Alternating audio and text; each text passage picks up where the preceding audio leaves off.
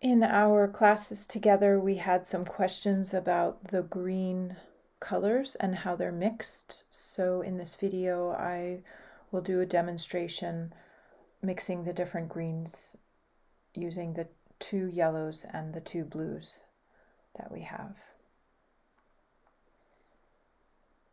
And this is a good exercise that you can do with a 3rd or 5th grade class.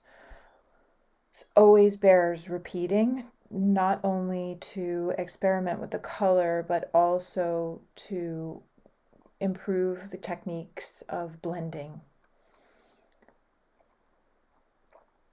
So I'm starting out with Prussian Blue here, and I'm bringing the color all the way halfway down the different column. And I'm going to do 2 Prussian Blue columns here, one with lemon yellow and one with golden yellow.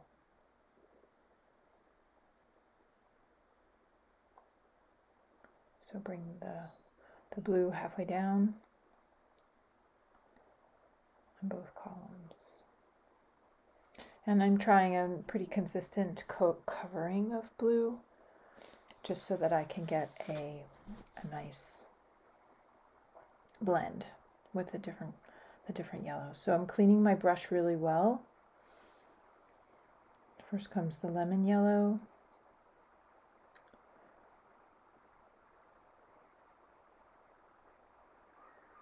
And when they come to meet, then the greens appear. And here I find that this mixture, lemon yellow and Prussian blue, tend to have the most vibrant greens, which are really spectacular, especially when you're doing plants and trees and outdoor scenes and things. You have enough variety of blue, green, green, and yellow green that you can create just with these 2 colors. And the blends, you have to use a soft touch with the brush so that you can get a clear covering, a coating of color.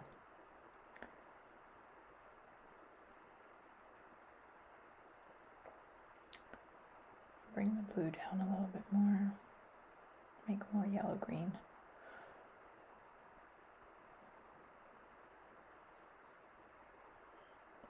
So I'm using sometimes the face of the bristles, because I find that if I'm stroking too hard, I'm actually lifting and pushing the color around, and what I actually want to do is mix the color on the paper. So sometimes I have to just kind of puddle around in the color so that they commingle in a really nice way.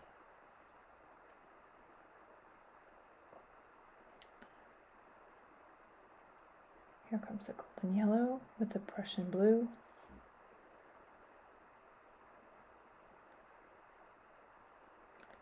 So the golden yellow is more like orange. It's closer to orange. So when you put orange and blue together, you're going to get more of a neutral color, more of a darkened brown, even a kind of a muddy color. It really isn't truly green because of the red. The red kind of undoes the vibrancy of the color. And the blue, because it's more like green, you're going to have the green and the red coming together, as well as the orange and the blue coming together. So it tends to be very muddy.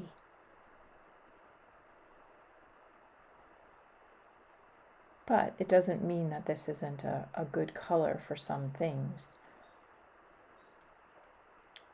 How do you darken golden yellow?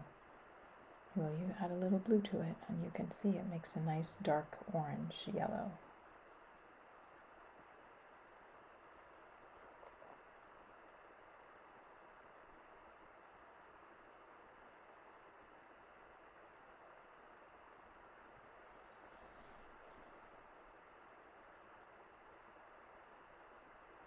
Sometimes I have to add a little water if my brush is too dry. But you don't want to add too much because it actually then starts to push the color away.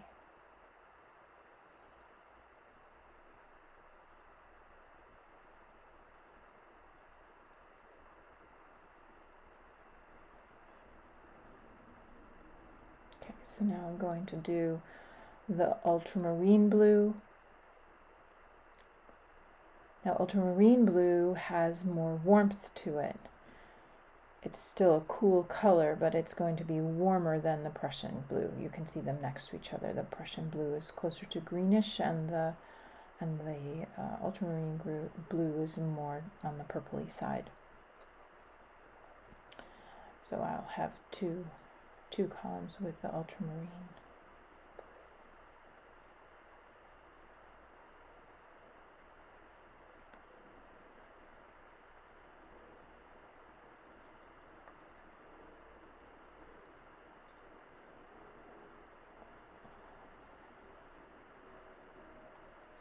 Add enough color there so that you have plenty to mix with. Rinse your brush well.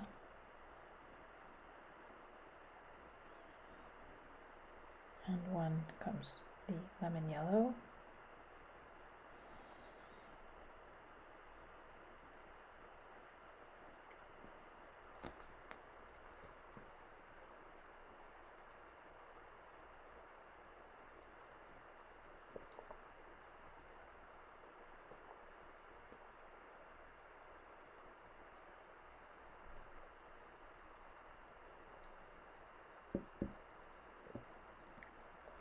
Now here the color is bright because the lemon yellow brings the brightness, but the color itself is a little bit more on the mossy side because you have the warmth in the Ultramarine Blue that brings a little softness to the green.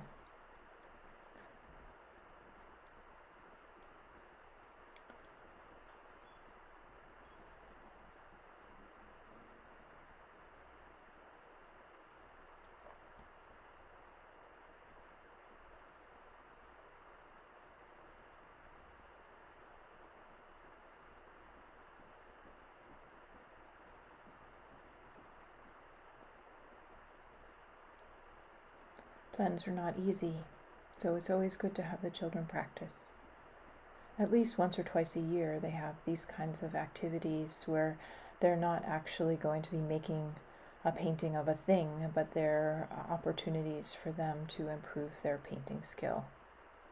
Especially for those children who are having a hard time controlling the water, these kinds of activities where the expectations to make a beautiful, recognizable image gives the children a little bit of relaxation and freedom to be a little bit messier, but fulfill a different kind of expectation.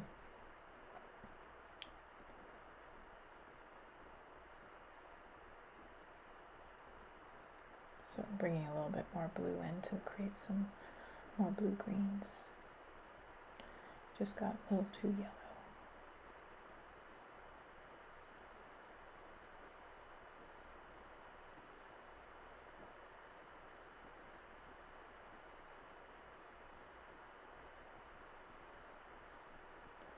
So this little puddling, what it's basically doing is trying not to push the color around too much, but the colors that are right there under the brush can be moved around so that they commingle in a sufficient way.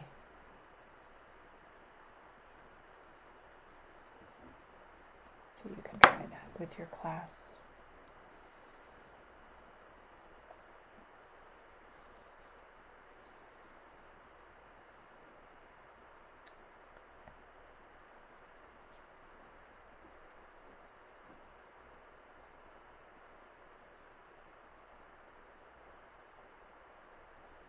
And the last column will have a golden yellow with the ultramarine blue.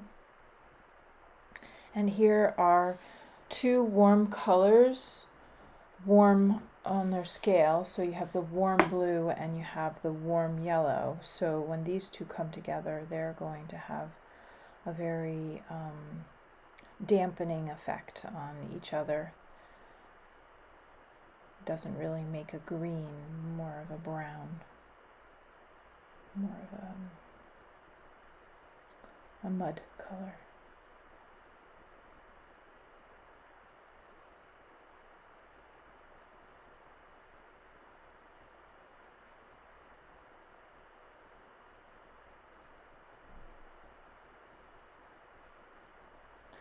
Yeah, really, as you can see, that the yellow just doesn't have the vibrancy that the green needs.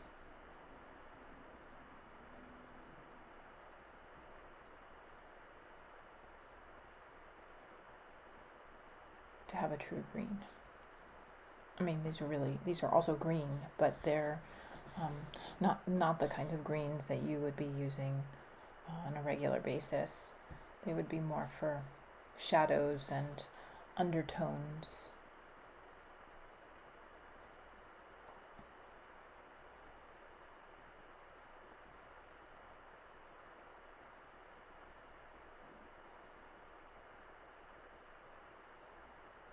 But if your students become very adept at this kind of work, they can make suggestions for how you can bring new colors into your compositions. And these kinds of colors create a different mood than the vibrant colors. And as the children get older, those kinds of moods are actually good to paint sometimes. An autumn mood versus a summer mood are going to have different qualities of color. And so these colors can be introduced into those paintings. Having a hard time with the color there, but I think we're done. Thanks for watching.